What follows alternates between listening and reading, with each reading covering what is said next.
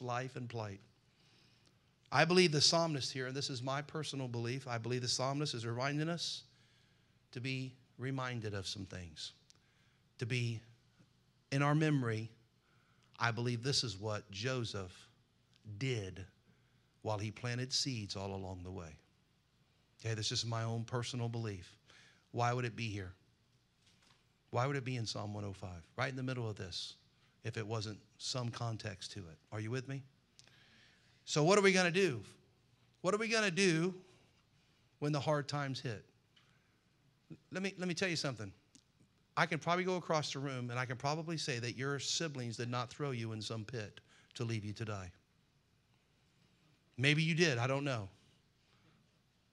But that's probably the case, right? You probably left you. He said, they left me in the tree house too long. No, he was left in the pit to die, forsaken by his brothers. Then he was sold into slavery. They knew it was coming. They sold him into the Midianites' hands. Then he went to a wicked man's house with a wicked woman there, faced false accusations, and got falsely accused and got thrown in prison falsely. Anybody done that in their life yet? That's where Joseph was. And then to top it all off, the guy that he said to his dreams, hey, when's you going to die? You're going to get hung. The other one's going to go out and you're going to do this. You're going to prosper. By the way, remember me when you go out and prosper. And he forgot. 2 years. So all that Joseph's been through, and yet God says, listen to me, he was a prosperous man. God was with him all along the way. Can I remind us today of this truth? God is with you all along the way. And he wants you to be prosperous, but I believe right here where it says, moreover, he called, sent a man, even Joseph, I believe we need to look back to what he was talking about in this context. And number one, look at it, verse number 1. Oh, give, what's the next word? I believe Joseph planted seeds of gratitude. I believe that no matter what shape Joseph was in, you say, can you prove that? No, but it never said he complained one time. It never said that he was unthankful. It never said that, well, you know, why am I in here, God? It just said that he was prosperous while he was in there. And I think one of the prosperous things that this psalmist is pointing out to us, mentioning Joseph here in 5 verses, his life, goes back to verse number 1 and says, the reason Joseph could do that is because he gave thanks. I'm not saying that that's proof. I'm just saying that's my opinion. But it's a good seed to plant, is it not? Even if that's not true, gratitude is a wonderful seed to plant while you're going through storms of life. I think Paul said, in everything give, for this is the in Christ Jesus concerning you. Amen? And so God used Joseph's life here, I believe, as a picture of preparing the field, planting the seeds, producing the harvest that God desires you to have, even when things are tough. And he said the very first thing, be thankful. Oh, give thanks unto the Lord. I wonder how many times that phrase is said just here in the book of Psalms alone. A lot. Oh, give thanks unto the Lord. How many of that's hard to do when hard times hit? Be honest. It's hard to do, isn't it? God, I thank you for this. God, I thank you for this trial. Those words don't come out of our mouth as much as they should. But that's the seed that we need to plant, a seed of gratitude. Why? Because the Lord gave, the Lord taketh away. Blessed be the name of the Lord. Amen. I'm grateful, God. I know I might not understand it. Logic tells me why. Reason says what? But thankfulness says, I trust you. I'm thankful. Obviously, there's something in it for me that I need to get out. I believe somewhere along the way, Joseph planted seeds of thankfulness, even after he'd been forsaken, forgotten, falsely accused. If we are ever going to have a prosperous harvest, we must plant seeds of gratitude. In everything, give thanks. I got a good check. Woo! I got a bad check. Woo! I'm well and alive and kicking. Woo! I'm not so well. And I know others who aren't kicking. Thank you, Lord. Thank you for the life they had. Thank you for the time I knew them. So many things to be thankful for. A thankful Christian is a prosperous Christian. Number two, look at also in verse number 1. Not only is there thanks, there's prayer. You say, really? Yeah. I mean, that simple? Yeah. Oh, give thanks unto the Lord. What? Call upon his name. What, in that prayer? What do we do when we talk to God? We call upon his name. Oh, Lord, are you listening? Oh, my. I don't know how God's people get through it without praying through it. If you haven't fallen on your knees and you're in hard times, get on your knees right now. Get on your knees after church. Get on your knees tomorrow morning. Get on your knees and say, thank you, Lord. Now help me get through this. Sustain me. Get me in the yoke so that I may have your strength. Because I'm struggling here. We're facing whatever. Much time should be spent in prayer. Let me give you a couple men who spent much time in prayer. Well, we see Jacob's victory of faith could not have been gained without an all-night prayer wrestling or all-night wrestling. Amen? Wrestled all night with the Lord. Why? Because he wanted an answer. He didn't want to leave. And yet we just, sometimes it takes a little bit more time in prayer. God wants to see how serious you are. Amen? Amen. God's acquaintance is not made by pop calls. God does not bestow his gifts on the casual or hasty comers and goers. Much with God alone is the secret of knowing him and the influence with him. He yields to the persistency of a faith that knows him. He bestows the richest gifts upon those who declare their desire and for the appreciation of those gifts by the constancy as well as the earnestness of their opportunity. That was E.M. Bounds. Paul prayed day and night. It took time from very important interests for Daniel to pray 3 times a day. While we have no specific account of these Bible saints and how long they spent in prayer, yet the indications that they consumed much time in prayer, and on some occasions, long seasons of praying was their custom. You say, well, I don't have that kind of time to pray. Can I say something? You don't not have that time to pray. It's very important. Archbishop Layton was so much in prayer alone with God that he seemed to be in perpetual meditation. Prayer and praise were his business and his pleasure, says the biographer. Bishop Ken was so much with God that his soul was said to be God enamored. Boy, that's what we need to get, God enamored. Not Facebook enamored. Sometimes get your face out of your Facebook and get your face in his book. Amen. Get your face in with his face. He was with God before the clock struck 3 every morning. Bishop Ashbury said, I propose to rise at 4 o'clock as often as I can and spend 2 hours with God in prayer and meditation. We're not willing to do that. But we're willing to wake up at 4 o'clock to go plant other seed. We're willing to stay till midnight to get the job done, but we're not willing to spend a couple hours in prayer saying, God, I need the right seed. I'm just saying. Samuel Rutherford, the fragrance of whose piety is still rich, rose at 3 o'clock in the morning to meet God in prayer. 3 o'clock in the morning. Joseph Alleine rose at 4 o'clock for his business of praying till 8. If he heard other tradesmen, listen to this. If he heard other tradesmen plying their business before he was up, he would exclaim, oh, how this shames me. Doth not my master deserve more than theirs? That's convicting to me. John Welch, the Scottish preacher, thought the day ill spent if he did not spend 8 to 10 hours in prayer each day. He kept a plaid that would wrap around him.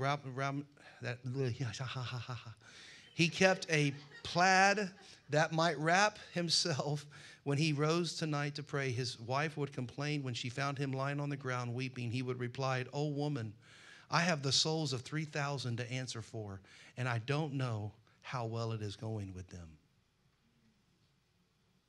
Talk about a man earnest in prayer. I'm just saying, don't you think that for 11 years in the house of Potiphar, 2 years in a house of prison, All those times growing up with his brothers, don't you think Joseph found some seeds of prayer?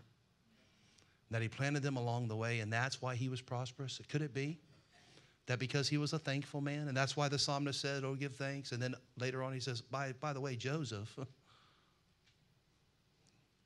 So we have thanks, we have prayer. Number 3, along with thanks and prayer, they're singing. Look at verse 2. Sing unto him. Sing psalms unto him. Talk ye of all his wondrous works. And God just sometimes just wants to hear his people sing. Remember Paul and Silas? Remember how they prospered just because they sang? Let me remind you how they prospered. They were in prison, bound fast, and they began to sing. And the prison doors began to rattle, and the chains fell off. Amen? Hey, you want your prison doors to rattle? You want your chains of life, of whatever it is you're going through to fall off? Start singing. God wants to hear you sing. He loves God's people singing. Let me ask you today, do you have a song during the hard times? Do you have a song during the hard times? Is there something you can sing?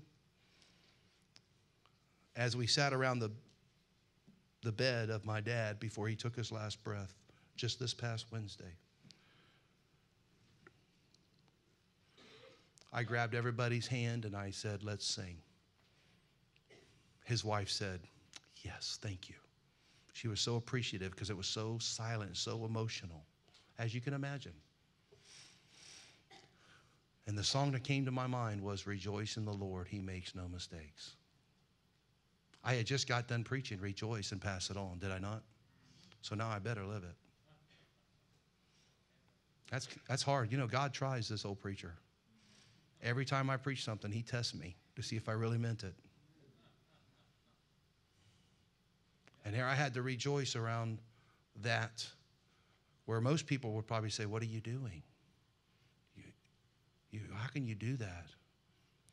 Because I want to give thanks, I want to pray, and I want to sing unto him.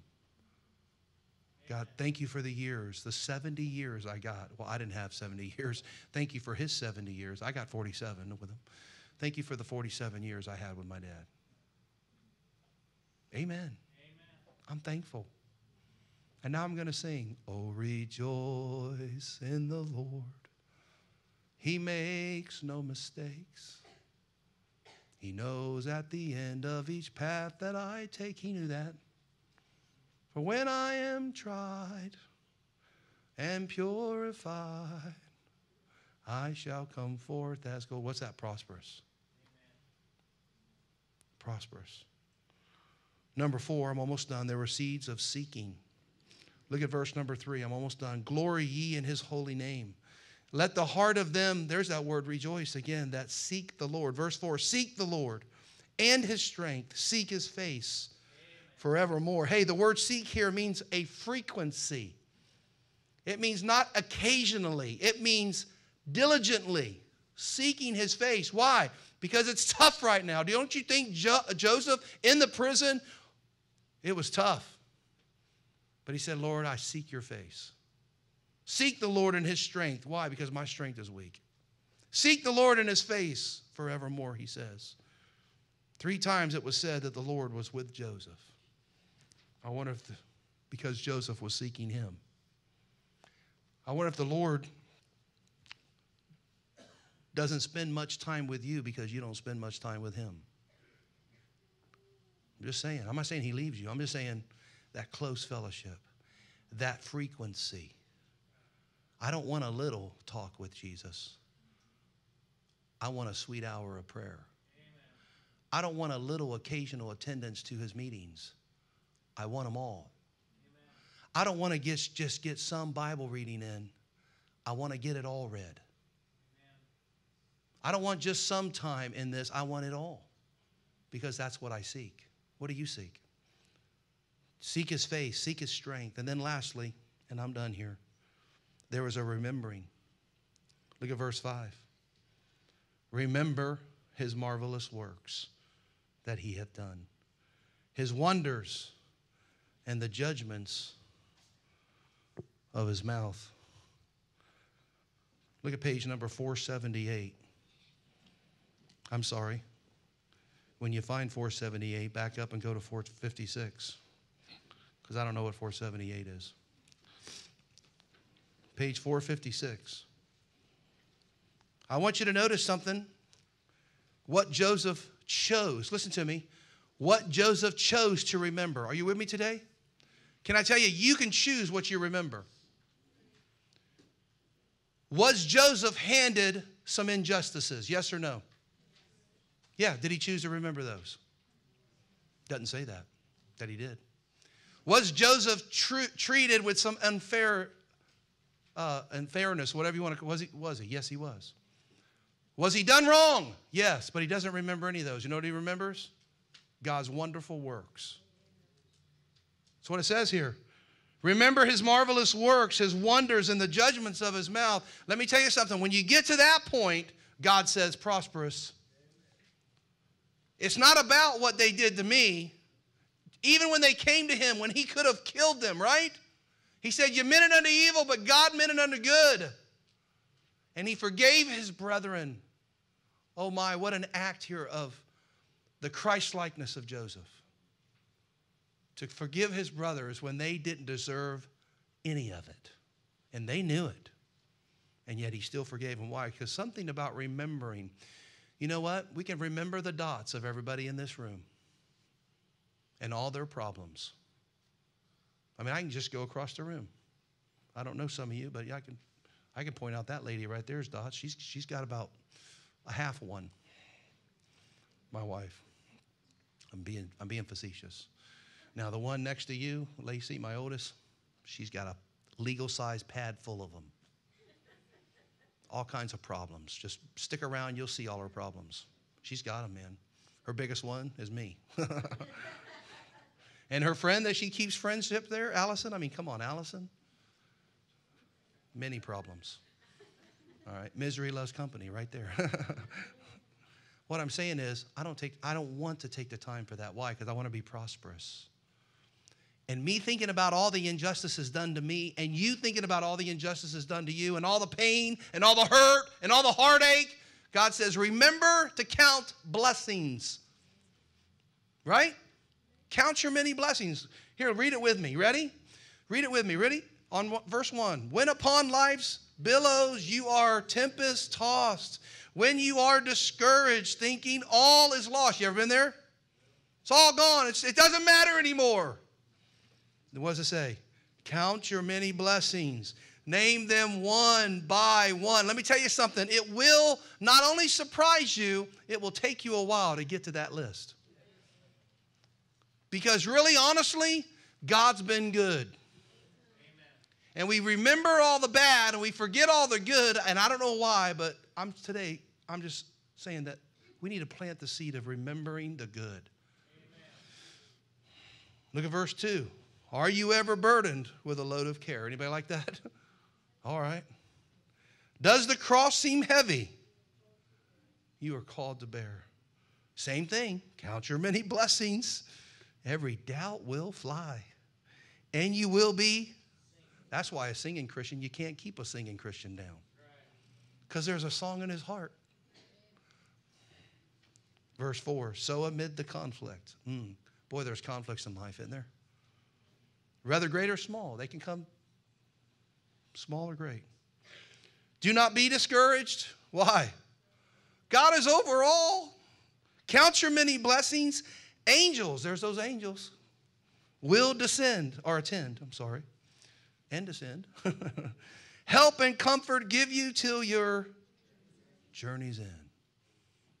Count your blessings, name them one by one. Count your blessings, see what God hath done. Count your blessings, name them one by one. Count your many blessings, see what God hath done. And you know what? That is planting seeds of prosperity. The most prosperous Christian in this room is one who is thankful. The most prosperous Christian in this room is one who knows how to get a hold of God in prayer. The most prosperous Christian in this room is one that knows how to sing even though they're hurting and give God all the glory for it. The most prosperous person in this room is one who seeks the Lord diligently, frequently. And the most prosperous Christian in this room is one who remembers, not the bad. That's easy. That's easy. And you know what it does? It ruins your life when you think of bad all the time. You can't go to church with that guy because he did this and she did that. I just can't do it. Remember God's goodness. Verse 16, look at it again. Psalm 105. We'll be done. Right here in the midst of these 5 verses, or at the beginning of this chapter, these 5 verses, in the midst, now in the middle, it says, moreover, he called for a famine. He brake the whole staff of bread. He sent a man before them, even Joseph. Why is that there? Why was that plugged in to the same context of giving thanks and singing and praying? Because here's my belief. I believe God is telling us through the psalmist, that's what Joseph did. I'm just saying, I believe that's what Joseph did. I believe that while he was in prison and while he was in these tough times, he was giving God glory, praising him, seeking him, praying, thanking him, doing the things that he's always supposed to do. And you can't keep a guy like that down. Pretty soon, God's just going to say, whoop, he's the one. He's the reason why I saved much people alive. Amen. Let's pray. Father, we love you today. Thank you for your word. Lord, it is the word of God that is quick and powerful. Not my word, but your word. I pray today that they heard your word today. Through my word, somewhere along there, they heard from you. That all your people here in this room heard from you today. And we would go off and plant these seeds. And it's time to plant now. It's time to plant now. Not tomorrow, not next week. It's time to plant now the spiritual seeds of thankfulness, gratitude, prayer, singing, a spirit that's remembering the good, not the bad. Forgetting those things which are behind, press toward the mark. I pray, Lord, that we would do that today. Now, Father, with our heads bowed, with our eyes closed, I want to ask